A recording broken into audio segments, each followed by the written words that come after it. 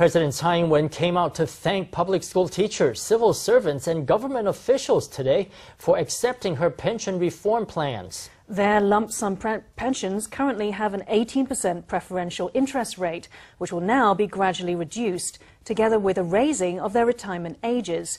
The reforms were approved by the legislature this week.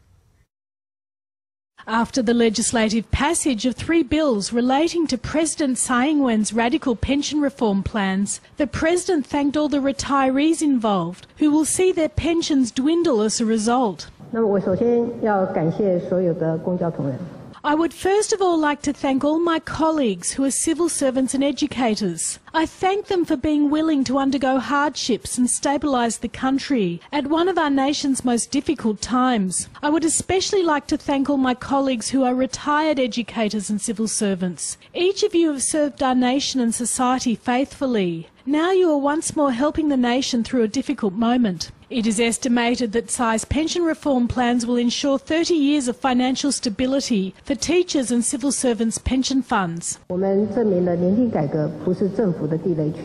have proved that pension reform is not a governmental landmine. It's not so taboo that it can't be touched. Furthermore, my pension reform plans will not leave anybody unable to make ends meet. I will take on all the pressure of pension reform. All the blame will also fall on me. If we can complete such a difficult and complicated reform as that of the pension system, there's nothing that we Taiwanese people cannot do. After more than a year in office, opinion polls have shown that President Tsai's popularity is plummeting. Her successful enactment of the pension reform may yet give her popularity a boost.